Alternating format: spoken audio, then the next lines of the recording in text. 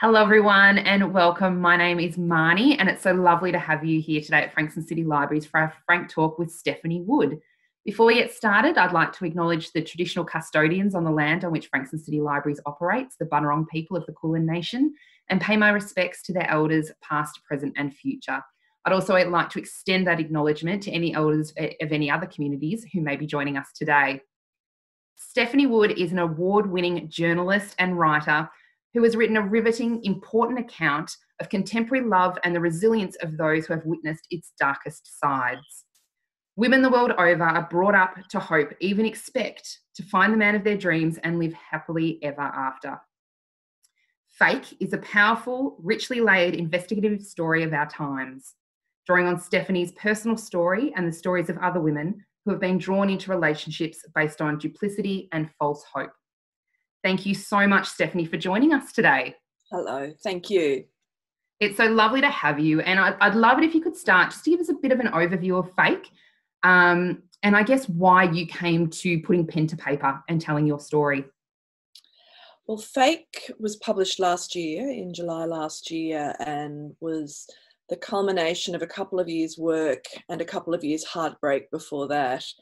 In 2014, I met a man through online dating. I'll call him Joe. I call him Joe in the book, so I'll keep that the fake name, the false name, the non-de-plume name up. He didn't. I wasn't wrapped in him on the first few dates, but I'd been single for quite some time. I think most women who have reached 40, 45, 50 realize, and who are single know how very hard it is out there to find decent blokes, to find any blokes actually. Like, to meet a single bloke is like, it just doesn't happen really. So there aren't too many other choices other than to go online. And so probably against my better judgment, I kept on dating him.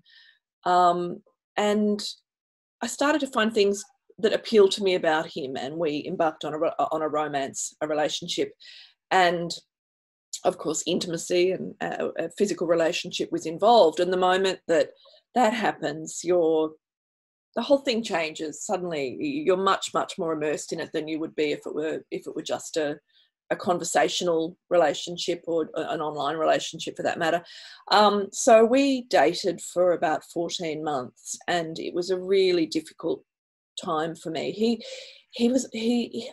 Things just started to seem odd. He was always gentle and kind, seemingly on the face of it. But he would stand me up constantly. Like, there'd be one excuse after another. He had some foundational stories that his ex-wife was crazy, nuts, and her constant unreliability meant that he was constantly running away to pick up his children when there was a crisis with her. I met the children, so certainly children were a true story.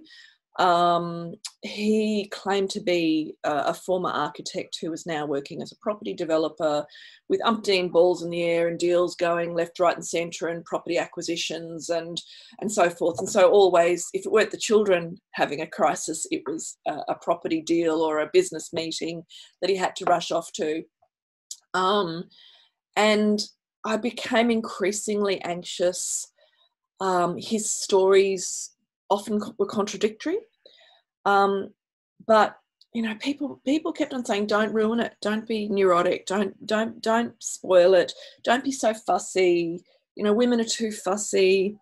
And also I suffer a little bit of anxiety. It's not panic attack level anxiety, but I know many people suffer it much worse than I do, but it's there, and certainly there in many relationship contexts. So I still to this day don't know what was my anxiety, my normal anxiety, and what was my intuition telling me that something was wrong. I just don't know. But I was increasingly immersed in the stories, and he, from very early on, wrapped me up in the story of how he was thinking very seriously about me. He started to talk about buying this massive mansion in the Southern Highlands of New South Wales. we went down to meet the owner, and this was a very large, glamorous property with a farm and 15 bedrooms or so. It was ridiculous. And I'm not a pretentious person. I actually like the idea of the vegetable garden and the olive groves more than I did the idea of any sort of luxurious life. And we met the owner, and this was also a sort of a by appointment only kind of a property. You couldn't just rock in there on a Saturday. And I got a guided tour of the house, and the owner's wife said to me, "I do hope Joe gets it." And so, I mean, he'd been confiding in me all these umpteen different negotiations that were happening with other people that were interested in buying it. So he said things to me like, "I'm imagining you in the kitchen of the house, and beside the fire with me, and which study would you like? The one down the corridor from mine, or the one next to mine?" So he was building these ideals for me. The idea of living in the country in a house where I had a study and I could write was heaven. So I was increasingly immersed and increasingly anxious, and then it all just came crashing down. He stood me up at. We were flying to Townsville to a friend of mine's wedding, and Joe didn't turn up at the airport as we had arranged, and then he disappeared for 3 weeks and refused to talk to me. And eventually, I mean, this saga is detailed, but eventually I dumped him. For the period of the relationship, I'd been asking to see his house. He had claimed he lived on Sydney Harbour, and I'd seen his driver's licence, which had a harbourside address. So that had given me a foundation to believe that was a true story. And he wouldn't show me the house. There was one excuse after another. The children were anxious about my arrival in his life. They weren't ready to admit me to the house. His mother was living there. It was being renovated. It was this. And he was just so masterful at building these stories. And I didn't want to be the pushy woman that, bulldozed. I thought I was dealing with a very sensitive situation with damaged children and a tricky situation. So I tried to go gently. But after 14 months, when I hadn't seen the house, and I'd said to him countless times, "It's a deal breaker. I've got to see your house." And he wouldn't show it to me. He cancelled 2 nights in a row on me seeing the house. And after the Townsville no-show. And so I dumped him. And then I put my brain back on again, and I started to investigate him. And what I discovered was just gobsmacking. Multiple things, and I don't want to give too much away about what I discovered. But he didn't live in the house on the harbour, of course. That's why I couldn't see it. His ex-wife had got it in their divorce. There had been the house. He had once lived there, for sure. All of the property deals were just a complete cast of cards. There were no property deals. He was inserting himself in property deals and conning real estate agents, conning other people that he was in fact a legitimate buyer, but he was in fact nothing more than a very skilled tire kicker. Multiple stories he'd told me were untrue. I discovered he had a criminal record. I discovered he was bankrupt. He'd spent money on me. Nothing, we're not talking tens of thousands of dollars, but he'd given me some nice jewellery. We'd been away for multiple weekends and he'd paid. I still to this day don't know where the money came from. So my book is an exploration of my story.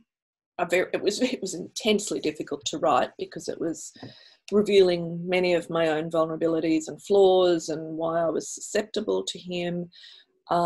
But it's a bigger book than that because as you said in your introduction, I interviewed a number of other women, including the other woman that he was with for the whole time he was with me. I've met his ex-wife. There's a brief mention we agreed that I wouldn't interview her as such for the book because of concerns for her children. But I met his brothers, his siblings, who he's completely estranged from his family because of his behaviour.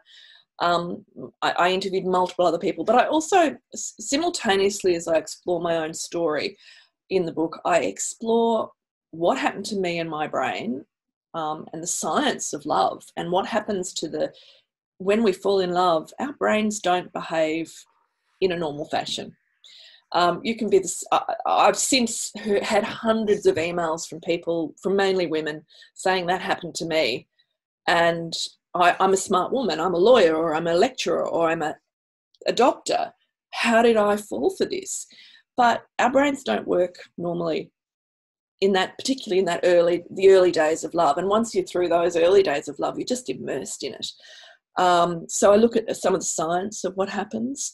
I look at cognitive science and how one of the fascinating things I discovered about cognitive science is this concept of anchoring, whereby we place undue importance on certain bits of information at the expense of other bits of information. So, for example, I'd seen his driver's license with this Harbourside address. I'd met his kids. I knew for a fact that his grandfather was a very notable businessman. He'd passed away some years ago, but he had been a very notable Australian businessman. I mean, there was no doubt about that relationship. So I placed importance on those facts at the expense of other bits of information that I should have been paying more close attention to. So cognitive science also led me to some really great understanding of what had happened. And then I also look at his personality and draw some, I'm not a psychologist, I can't diagnose his mental health issues, but there's some very clear behavioural patterns that make it reasonably certain to me that he has a personality disorder. So I explore personality disorders as well. And that's a very long answer to your very short question. I'm sorry. No, but I think it really gives a good summation of your book. And I have to say, as a single mum, like, I took so much out of your book, and wow. people in the library who I then gave it to and said, you need to read this book, they would come to me a couple of days later and go, oh my gosh. And I think for me, the biggest thing that I took out of your book was it's not just me. And I think when you talk about the feedback you received after writing your article in the paper, and then obviously you then wrote the book, but after you wrote that article, those emails you got and those phone calls you got of, I think I dated him too. And, I had this experience as well from men and women. So it wasn't just coming in. I was answering I've answered everyone of many hundreds of emails, which has taken some time. And I was answering more emails yesterday. In fact, I was in correspondence with a woman from New York who somehow had stumbled on one of the podcasts I've done, and who has just discovered that the man that she'd been having a very strange on and off again relationship with seems to be a fake. Yeah, it's horrific, to the point that I have completely, I was on and off dating apps and whatnot, and I haven't really dated for the last 2.5 years. My last, I guess, long term, 6 to 9 month relationship was about 3 years ago. But that one was very confronting, like yours. It's ignoring the red flags. I'm actually reading. Want to believe. I mean, it's such a human thing to want to believe in love, and when you reach my age, and I'm over 50 now, there's a sense of disappointment that this is the way things have turned out. And I mean, a whole other story that I've explored in various other pieces of journalism. You are somewhat of an outsider as a single childless woman in your 50s. And it's a very difficult place to be. I was having a chat with a friend about it last night, and you're excluded from the sidelines of school sports or school fetes or school barbecues, or all the sorts of places that you meet new friends and you make acquaintances. And even the friends that have children, they're on different paths from you, and it's understandable, but it's also extremely difficult to manage. So when you see a prospect of someone that you like and you come to love, who you believe to be a true and honest and decent person, you try and hold on to it. Absolutely. And I think when you did make those revelations about Joe, not living by the harbour and all that sort of stuff, was a realisation to me that I had a very, very similar situation where I realised that that person actually moved themselves into my house. So it was things like that I'm like, hang on, they never seem to spend a night not here, but they're not actually living here, but they always seem to be here. Or you know, that one drink too many, so they can't drive, so they have to stay the night. Those sorts of things that, you know, it started to unravel at around the 6-month mark for me, because it was quite full on. In comparison to and what often these relationships are very full on. They know Yes. they need to hook their claws in to entrap you early on. Absolutely. But what I found the most interesting in reading your book was recognizing in later dating situations when I realized that I wasn't the only person. So in my first experience, I was the only person, but it was a situation that they'd moved themselves into my house. But in later ones, it was the last minute cancellations. For me, that's now a tick box for me. So I'm very much, if I am on my way to your house 10 minutes before I'm meant to be there, to say, hey, I'm on my way. Is there anything you need me to pick up on the way? And the response is, actually, I'm really tired. I'm really buggered. Can we reschedule? Yep. Actually meant to be at your house in 10 minutes. So yeah, but no. And the number of times I went back to that situation, like yourself, that, you know, you talk about the acts of the play for Joe. Yeah, we should also not be so hard. Certainly there's a lot of self-reflection involved, but we shouldn't underestimate the fact that these people are phenomenally clever as well. They are masters at this game. You know, Joe conned lawyers, real estate agents, other women, business people, investors. He is exceptionally good at this sort of deception. So, you know, we can be reflective and look back on where we could have made different decisions, but we shouldn't take all of the responsibility on ourselves, I don't think. No, and I think it's definitely learnings. Like it's learning to trust that intuition and not writing it off as anxiety all the time, because it's hard. not. It's hard, isn't it, when that's part of your makeup. Psychological makeup. Yeah, absolutely. And I thought I was going insane. It was very much, oh, you're so full on. And I'm like, well, am I, or do I just have an expectation that somebody's going to do what they said they were going to do, which I don't think is unrealistic. No, not at all. So in deciding to tell your story, where or how did you move from potentially that shame that you felt at that time to being able to tell your story? Listen, I'd lie if I said I had got over that shame completely. There is still an element. And when I tell people my book came out last year, the first question is, what was your book about? And I always take a deep breath and go, about my relationship with a con artist. And I don't say that easily. I have to, because you are judged. People think, how could you be so stupid? And I think if there's one thing I've learned is you need to walk a mile in someone else's shoes before you actually make a judgment about the decisions that they have made in their life about a relationship. You really do. It's such a deeply personal and such a deeply complex thing. But in terms of moving, I wasn't ready to write the article. And as you said, originally it was an article in Good Weekend. I was a staff writer on the Good Weekend magazine, which comes out with the Sydney Morning Herald and the Age newspapers. And I took a redundancy 2 years ago to write the book. The relationship ended at the end of 2015, and I wasn't ready to write an article until mid-2017. And it was really tough. I went away to a friend's house. I tried to write it in the office at work, which is where I normally would write my articles. And I just felt that even though no one could see what I was typing and putting on my screen, that I was so exposed in the office. So I tried to write at home and I burst into tears. I went to the state. I went to a friend's beach house and I just spent days crying. And then I thought I packed up and came back to the city, and I went to the State Library, and finally there I was able to find the words to put it all down. And a funny aside about the State Library, dear old Joe, dear strange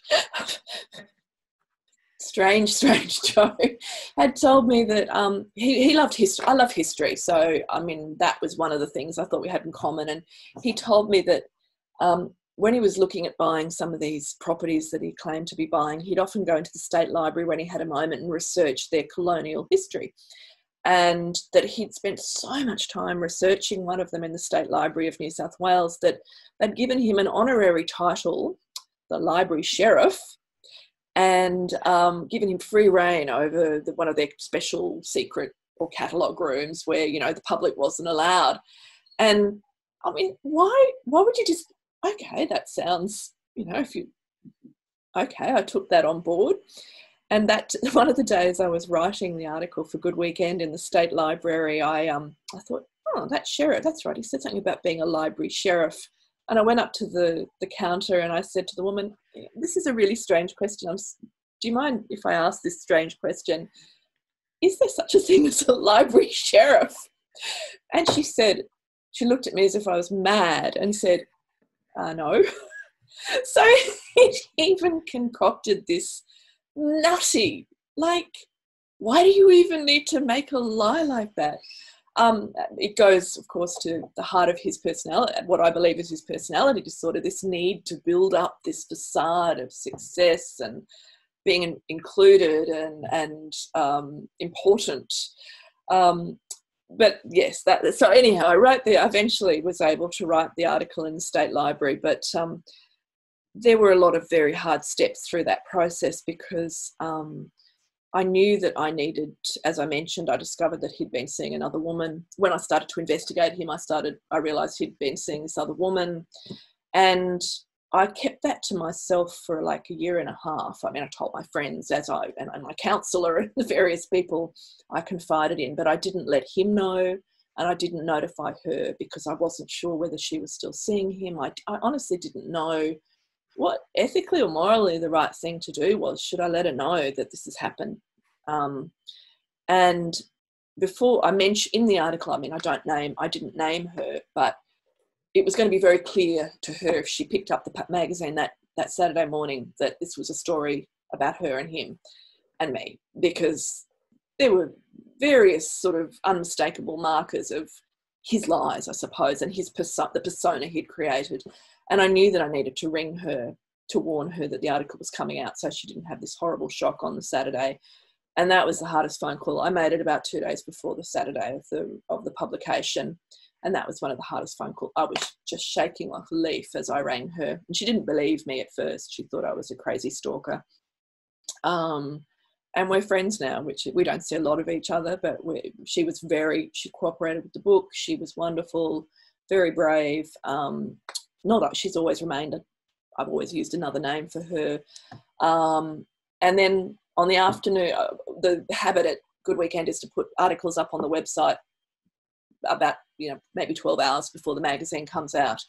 And when someone said to me, oh, Steph, the article's gone live now, I nearly fainted on the floor of the newsroom. Such was my horror that I was sharing all of this private stuff with people, my vulnerabilities and my shame. It was very hard. So that was almost probably harder than doing the book itself, that initial process. But from the moment it was up online, I was just flooded with emails. I've never had anything like it. Normally with stories, you don't get a huge response. People don't have the time. But that was a story that really struck a chord, both with people just saying, oh my God, you're so brave and thank you, and other people saying, we know who you're talking about, even though I didn't name him, and other people saying, thank God you've told my story, it happened to me too. So that was, and then the publishers were interested after that because it was clear it became a very big viral sensation. Absolutely. And I think having been affected by it personally, I actually thought myself lucky. I looked at my situations to say they didn't get to that point because the person who was involved wasn't the same person as Joe. Now, obviously, narcissism is not a new concept.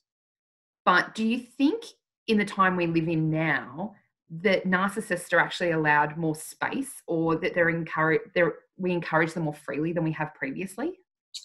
It's that one of the things that I tried to distinguish in my book was because we use the word narcissism and narcissist very lightly, I think, these days.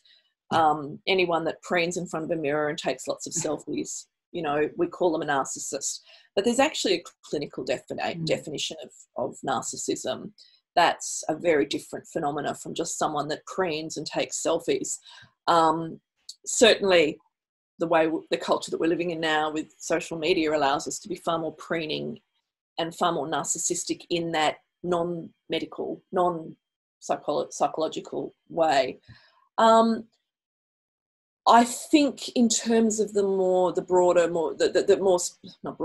specific medical terminology, I don't know. I have no evidence to suggest that today that there are any more incidences of narcissism than there were in the past.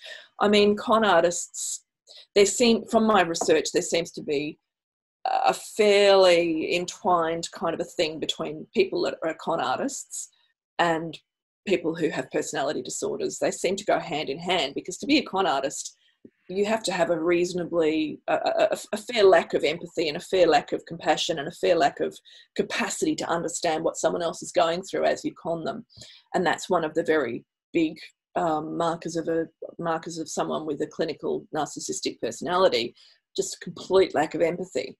And those sorts of people have always been around. I mean, had I had more room in the book, I would have just loved to have explored some of the historical cases of narcissists in Australia. There are just some wonderful's not the right word, but fascinating examples in our colonial history of people that just took others for just the biggest rides, convinced them that they were counts from France. And I think I can't remember the name, but there's one fascinating case of one that lived in the Blue Mountains, west of Sydney, who claimed to be a count from God knows where in Europe and conned so many people. So I would have loved to have had the room to do a chapter on those, but unfortunately that wasn't the case. So preening is different from the level of narcissism that allows someone to just completely walk over someone else's life and emotions. And I mean, I was lucky. He never asked me for money. I didn't lose any money, except for buying a new bed. A very expensive new bed. I used to say to myself, when I was thinking to myself, what the hell's going on here? It would always be the first thing that popped into my mind. He hasn't asked me for money. Surely that's what con artists, like, I don't know that the word con artist ever came into my head, but I knew there were men to watch out for, but I assumed I'd be asked for money if this was someone to watch out for. So, I mean, I like to think I would have said, okay, I'm onto you now. But, I also don't want to judge women or people that do lose money from these sorts of people, because, maybe he was so clever. He may well have come up with an incredible excuse as to why he needed money. Had he, he might have said, the money, I'm transferring 5 million from this bank account to another bank account, and the transfer's held up. Can you give me something to tide me over? And the way he was so utterly credible that he might have convinced me. I don't know. But I really don't want to judge anyone who falls in any way, shape or form. I did some research while I wrote the book. I had a part-time job at Australian Story at the ABC. And one of my roles was I researched and also wrote the articles for online there. And there was one Australian Story episode about a woman that ended up in a Cambodian jail for some years because she was conned by a Nigerian scammer. And she'd met him, but she ended up trafficking unwittingly. She had no idea, trying to leave Cambodia with drugs that he'd planted in a suitcase. And, her story, I totally get why she fell for this man. Like, she was vulnerable. Vulnerability is not something to be ashamed of. We all are in one way or another. And I think as a writer, I realised that when I in sharing that vulnerability, it's helped a lot of people. And any writer that shares their vulnerability knows that it's received with such warmth. And I really expected that I would get a huge amount of negative feedback from people telling me what an idiot I was. And I think that of hundreds and thousands, well, I've probably had more than 1,000 comments now on both the book and the article, in various places, Facebook messages and direct emails, tweets, etc. I think maybe I've had 3 people tell me and I was an idiot. Like, just the overwhelming response has been just so warm, which is really, really lovely. I think it might have been much harder for me to manage having the aftermath, I suppose, if people had been more critical, but I was ready for that and just pleasantly surprised that wasn't what came at me. Absolutely. Yeah. Yeah. And I think it's really important to, acknowledge that the good in the majority of the population comes through in a situation like that. And in ourselves, we should be able to, in my belief, we should be able to take somebody on face value. And I think that is the good in each of us. Well, when you're an honest person, you expect, that's your default position. You expect people to be honest. And if there's another thing that's been really brought home to me by this book is just how very different each of our brains is. Even if you're not, the fact that his brain can be like out there compared to mine in the way we operate and function and think and make decisions, has shown me just this massive level of degrees of difference between every single person's brain and way of operating in the world. And perhaps I hope that it's also given me a little bit more tolerance in just everyday situations where someone does something that makes me a little bit unhappy. I go, well, I wouldn't do that, but we're also very different. The capacity of our brains to be so microscopically and massively different on the spectrum of difference is huge. I was just looking at the comments, and someone has commented here asking whether they think it's they say, have you found men are having similar experiences with con women? And I should say that, yeah, I received some comments, some emails and messages from men saying that had similar situations. But, and one of the people I interviewed, an American woman who runs a sort of a counselling life coaching service for people who have been through these situations, she says that she's based in Florida in the US, but does a lot of counselling via Skype or FaceTime or whatever with Australians. And she says half of the people she deals with, who she helps, are men. That's not my experience. Is by far the majority is women contacting me. But I don't have the statistics on this. Are really, you can't get hold of statistics to say what the percentages is. My experience is mostly women, but some men. Absolutely. Now, Sophia and Peter have also asked, what have you found has been the most helpful to help you recover? Probably writing the book, but I always knew with the book that, I'd always wanted to write a book. Since I was a little girl, I'd wanted to write a book.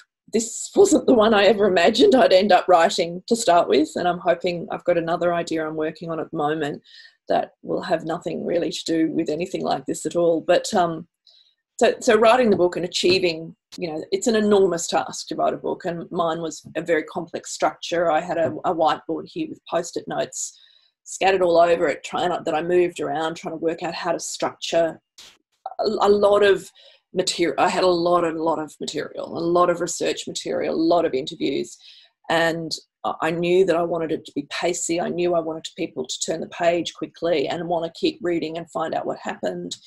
And pretty much everybody that has written to me says I couldn't stop reading it, which is really gratifying because I worked very hard to achieve that. But I also knew when I started the book that I didn't want it to be overwhelmingly negative. Like it could be, I didn't want it to be self-pitying, which I don't believe. I think I achieved a tone that was not self-pitying. And I also wanted it to be, I hate the word, but a journey, I suppose. I guess, Cheryl Strayed wrote Wild and, went on her trek across, do you know where she went? So that massive hike. Was that Mexico? Was that one Mexico? The US, the Pacific Northwest Trail, maybe. I haven't read the book, but I know of, yeah. But I guess I wanted elements of that progression in my narrative. And I was trying to think of a way I could achieve that and things I could do to do that. And what I struck upon was, in a sense, a very natural thing. It wasn't a contrivance at all. I decided I was going to do an ocean swim because I love the ocean and I love the water. And I'd never been a strong swimmer or a confident swimmer. And ever since I moved to Sydney, I've sort of looked out in summer, not quite so much now where it's freezing, but looked out to the ocean at Bondi or Coogee or wherever I happen to be, and just been so envious of the people that are out there in the middle of the ocean, often on their own, just swimming across these bays. And I thought, that's what I'll do for the book. I'll train for an ocean swim, and I'll try and do, and I'll do an ocean swim, and that's how I'm going to finish the book. And I did it. And so it was a kind of combination of finishing a book and finishing an ocean swim that were the most helpful to me in my recovery, to set that really scary, daunting, two really scary, daunting things to achieve: the book and the swim.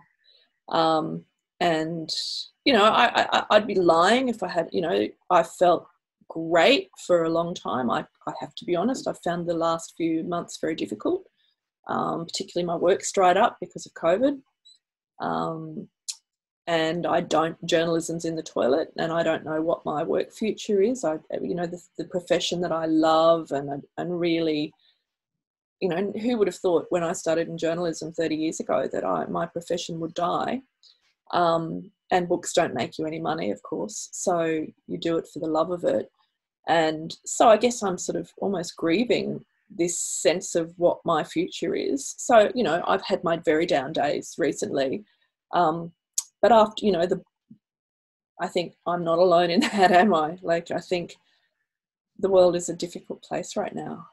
Absolutely. So, but come summer, I swam in the ocean a couple of weeks ago in the middle of winter in Sydney with no wetsuit, and that was exhilarating, but I'm not sure I've got the courage to go back in until summer. But that is a therapy for sure. Absolutely. And I think that's when we got to that bit in the book, the biggest thing we took from that was looking after yourself and really doing things for you. And I guess my question going forward is, when it comes to learning to trust again, where are you with that? What has been your experience since Joe? I've had one date. No, I've had two dates, one online, one someone I met at a wedding. Both were, I document both in the book, both very unsatisfactory. I think trust will be really hard. I'm not actively looking for anyone. Of course, I'd love to meet someone, but I speak to other women who are currently online dating or have done it more recently than I have, and just they're just despair at what's out there. It's soul-destroying. Men say the same thing. I know that, but the women I'm meeting who are saying this to me are just lovely, smart, decent, attractive women, and I don't think the reverse is true. I have to say, I'm sorry to the male population. It's intensely difficult, isn't it? It sounds like you're in the same. Oh, I'm there. I am there. And I actually have a friend who is newly single in the last 3 months, with 3 children. And I sit there at night listening to her stories of Tinder and Plenty of Fish and whatever other dating app she might be on at the time. And she's like, I just love him. And I'm like, have you met him yet? She's, oh, no. And that's been my biggest thing, because I removed myself from that situation, because I realized that the dating cycle that happens, it's just really unhealthy. And, with the way the dating apps work, you swipe right on somebody, you match, and 10 minutes later they've unmatched you. Or you say hello and then they don't respond. Or, worst case scenario, they do, and we end up in a similar situation to, you've experienced it on a greater level than what I have. But I just walked away and I said, I've had enough. This is soul destroying. It's time consuming. It's really time consuming. Yeah. Really is. And it's soul destroying at times. Like sometimes it's really lovely, but I found that I was constantly checking my phone to see if someone had messaged me back. And I thought there were so many other things I could be experiencing in life than checking my phone every 5 minutes to see if someone I don't even know has responded to me or not. Yeah. So I'm in a similar situation to you right now in that I'm not actively looking. I'm not looking to date anyone. I've been dating myself for just over 12 months. I took myself off to Arizona last year, which I can't do this year. But I took myself to Arizona for a spiritual healing retreat. And I thought it's either going to be absolutely life-changing or a complete waste of money. But it was life-changing. Oh, great. It really was. And I think the greatest lesson I learned at the end of your book was that importance on focusing on yourself. Because if you are the person that you want to be and you're achieving your goals, that is the person you will one day attract. Yeah. You'll attract the person you are. I think also that's all very true, but I don't think that should be confined to just single people. Oh, not at all. Because I mean, I spoke at a friend's book club via Zoom. She's in Brisbane, and I saw the faces of the women on the screen, and there was a level of almost disapproval of me. I could see like a level of like I mean, maybe I was reading too much into it, but my friend later confirmed that certainly there were a few in the room that felt that I had made some very poor decisions in my life. Thank you. But I could sense that even through the screen, and I sort of said to them, I pretty much said, you know, I can sense you guys there are some of you who are really judging me here. And, you know, it's what I said earlier to you, Marnie, you know, walk a mile in someone else's shoes. I would be guessing, and I said to them, I would be guessing that most of you are happily married or have been married for 10, 20, 30, 40 years, have big families and, you know, this ecosystem of support and love around you. Have you ever thought about what it's like not to have that ecosystem of support and love around you?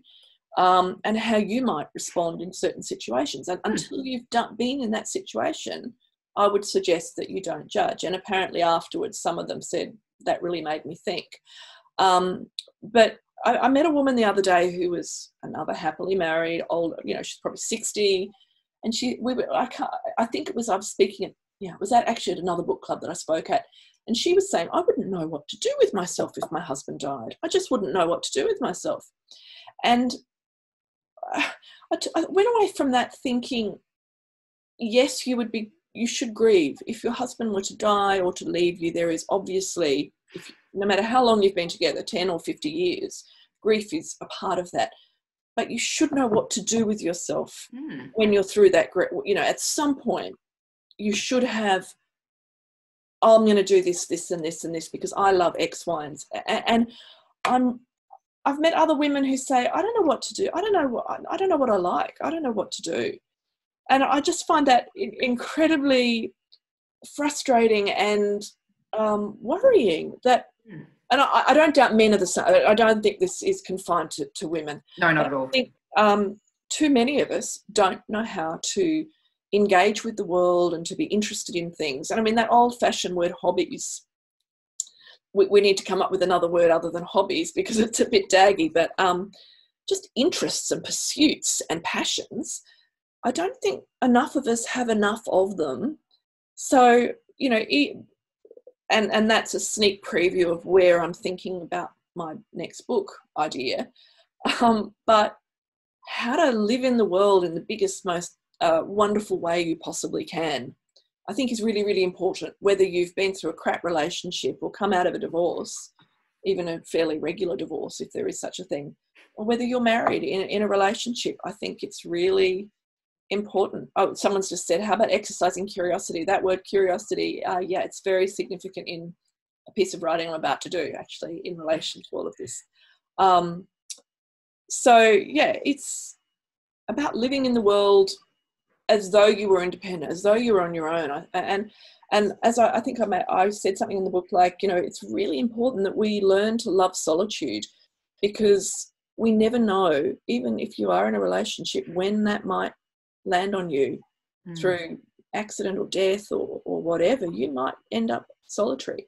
And, you know, if you know how to handle solitude, you're better going to be able to manage the loneliness that solitude and loneliness are different things, obviously. Solitude can be joyful, and loneliness is not. And I do get very lonely often. But I think because I've had to be so independent, I'm better at managing than I think many other people would be. So I don't even know what question that was meant to answer. It doesn't need to have been anything. I must say, I have friends who are serial relationships, right? So they go from one to the other. They might have a week in between. But I always say to them, when do you take the time to learn who you are as a result of that relationship? Yeah. You know, I said, what stops you from taking the mistakes that stopped that relationship to the next relationship without taking that time to reflect on it, learn from it, grow, and move to the next relationship at that point? Yeah. But they're the same people that say to me, oh, how could you go out for dinner by yourself? And I'm like, oh, it's the best. I love going out to dinner by myself. Yeah. I said, I wouldn't be so easy if I didn't have a book or a phone. I'm not sure. I just sit. Yeah. But I take a book. Yeah. Yeah. So, and I holiday on my own as well. I holiday on my own a lot.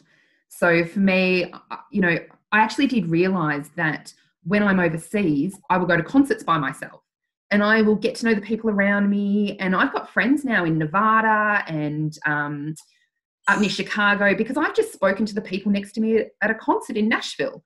I think it's that you're more outgoing than I am. I'm still quite a shy person. So I don't have that mastery that you obviously do. I'll get some offline lessons from you on that. I will well, we can go together. It's fine. I will tell you though, I don't do it at home. Oh, yeah. And it was one day that I realized, yeah, I missed out on a concert that I really, really wanted to go to because it was country music. And there's a lot of country music. Oh my gosh. Okay. I'm coming up to Sydney next time Keith Urban plays in Sydney. Well, I was there at the Coliseum. I mean, it's not the only music I like, but I'm very eclectic, but I do love my country music. I like opera music too. So I appreciate opera music. So, but none of my friends are into it. So I missed the concert. And I said to one of my friends, I said, if I had have been in Nashville when that concert was on, I would have just gone to it. And he said, yeah, you would have. So why didn't you just go to this one? You know, because here you will worry, you know, people there and they'll judge you. Whereas in Nashville, they're strangers on a much different level. I'm anonymous, completely anonymous. Yeah. But I'll take myself to the movies.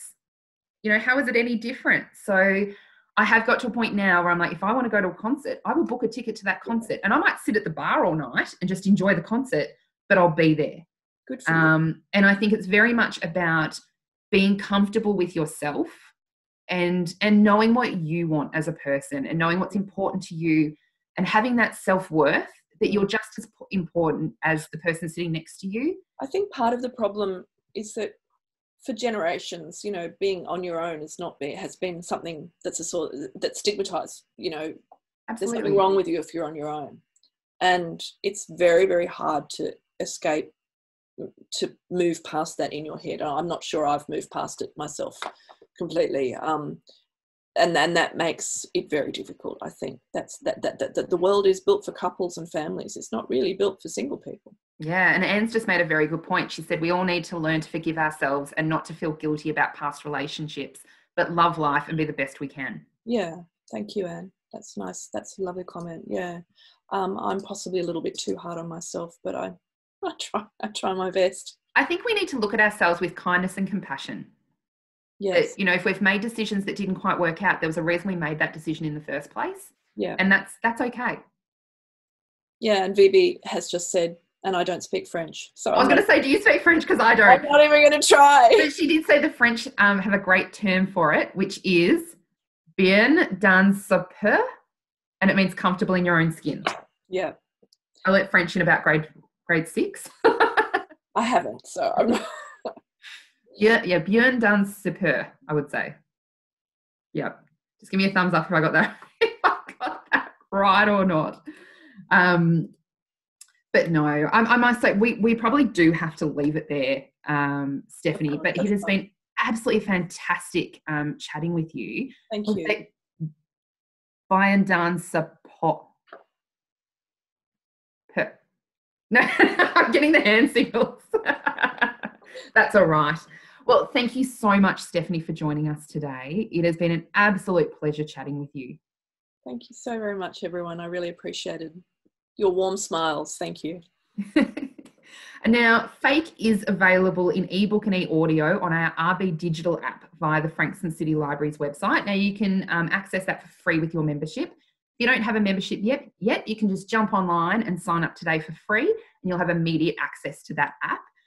You can also purchase Fake from Robertson's Bookshop in Frankston, and you can purchase that online as well. So we'll include a link to this recording when we share it across our social media channels. Now, keep an eye on the Frankston City Library's website. We've got some great Frank Talks and workshops coming up. Thank you so much for joining us for our Frank Talk with Stephanie Wood today for Frankston City Libraries.